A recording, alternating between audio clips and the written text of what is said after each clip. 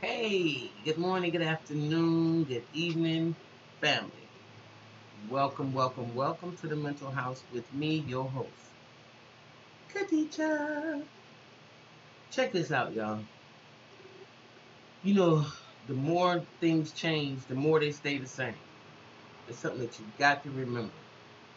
The more they change, the more they stay the same.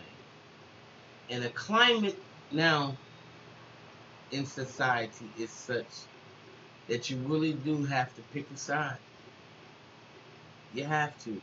Either you stand for justice and equality, or you stand for oppression, inequality, and injustice. There's really no there's no lukewarm in this situation. If you're a white person and you're fine with police being killing unarmed black men and women and children, and the first thing that may come out of your mouth when you hear something like that is, well, what did they have? Did they have a gun? Or what did they do? Did they? If that's the first response that you get, or well, why didn't they listen? And that's your first thought process. Then you, my dear, are part of the problem. Okay, and you fit into the category of oppression, injustice, and unjust, unequal. That's the side you fall on. And so it reminds me of, I've seen this story before. As I said, the more things change, the more they stay the same. Um, I grew up in a neighborhood where, like I said, it was pretty mixed. And I remember some of the racism that was blatant at that time, but it was just the end of it.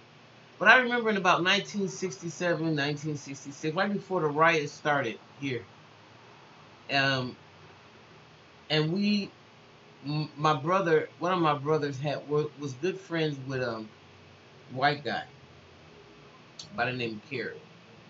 Kerry's gone on now. God bless the dead. And my brother used to spend the night over his house, and he used to spend the night over our house. And Kerry was Kerry, and they lived there forever. Okay, but we lived there before. Again, this this neighborhood, this time that I'm talking about is really interesting because, given the fact of where we are again today, is really incredible. So I guess I'm the baby boomer. I am a baby boomer, the last of the baby boomers. And what really kind of gets me is the fact that limited, how limited um, our options are today. At least the way I see, in my opinion, than they were 40, 50 years ago. Again, before the race riot started, I remember Kerry and my brother were good friends, and they tried to get my brother to beat Kerry up, and he just couldn't do it. And then when some of Kerry's white relatives would come over, I remember they would tell Kerry not to play with the nigger, and uh, to call my brother names, or other people, and Kerry wouldn't do it. It was just that it wasn't that way. So this is my earliest experience in terms of white people on a personal level. Fast forward to 2018, where, oh, by the way, when the riots did come, and we burned down our own neighborhoods, but before we did that, we had to write "Soul Brother" on our windows and stick it in the doorway, or in the window so they could see it. Guess what? Kerry, he put down "Soul Brother." They had it. They had "Soul Brother" on their windows as well. So, you know, and for the people in the neighborhood, it was just nothing because, again, Kerry, Kerry was Kerry. I'm flashing forward now, and I'm trying to expedite this story. So, just give me a minute. I'm fast forwarding to today because you got to pick a side for real today. And these relationships are challenged so much because the elite wants to save face, and the elite wants to keep dominating not just black people, but they're gonna eventually dominate everybody. All of y'all that think that you are part of the elite, you want to find out that you're not. But when I think about the first go around of the race riots, because it's coming, whether we want to believe that, whether we think we can ignore it by not talking about it or not seeing it, it's coming. I don't know what the end game is, and I don't even want to see the end game. But it is going to be an apocalypse. Willie Lynch said it.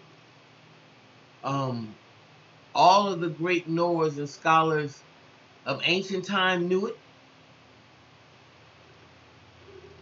I think even Hawkins, John Hawkins, God bless the dead, who just passed away not too long ago, he said it. He couldn't see civilization continuing.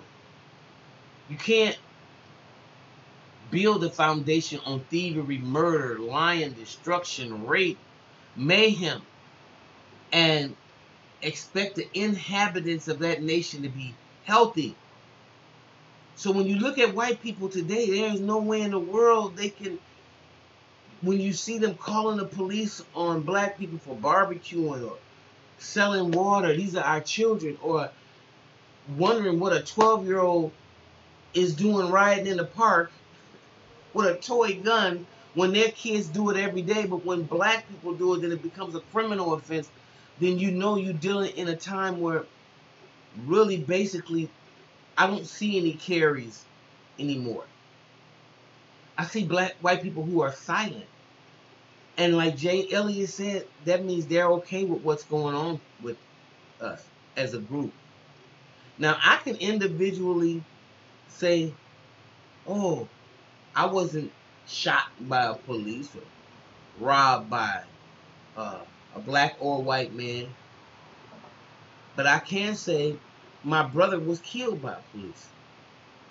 My brother was killed by a white police who was off duty, who was involved, let's just put it like this, in a lot of skeptical behavior. So he was dismissed from the force. Okay? So I'm saying this to say we are at a time now in our history that the end game is not going to be nice. You cannot keep oppression and oppressing people and think that you want to stay on top. White people, you only 1/10 of the population. The whole world is 9/10 of black and brown. People are tired of your policies and oppression. It's, in my opinion, all over the diaspora. Although I focus on what's going on right here in the States. Because when you people that voted for the president that we have now, when you realize that he spoke to a certain demographic in America that loves what's going on. They're feeling emboldened by what Donald Trump is doing, what he's saying. And it is that type of mindset that I've never really had to deal with. I did see the very end of Bull Connors, but I think I also dealt with Harold Breyer here in Milwaukee. So Bull Connors had nothing on Harold Breyer. But I'm seeing that day being ushered right back in, and it's scary, folks. Because this is the end game. And you cannot sit back and act like you don't see what's going on. That you don't see just madness on the planet showing itself, showing up. And you don't fix that by not speaking. You fix it by exposing it, by uncovering it. So for all of you who want to remain silent, and I'm talking about the good white people that don't want to have any comment. Now, I'm not expecting you to change the world, but I am saying that collectively you can. Because when you decide that injustice and inequality is unjust, is unfair, then you'll have a better way of looking at the elite group that wants the marionette, that wants to continue to play all of us. And unless you are willing to do that, guess what? I have to draw the line in the sand. Unlike 50 years ago, because this is a much more high-tech enemy and problem that we have today. Because now we're dealing with biological, chemical, all kinds of warfare with, people on powder kegs. The last thing I need to be doing is being unsure if you like justice or if you like injustice. That's the last thing I need to be worried about. If you like what you hear, please like, subscribe, and share. I'll be back a little later in the mental house. Bye-bye.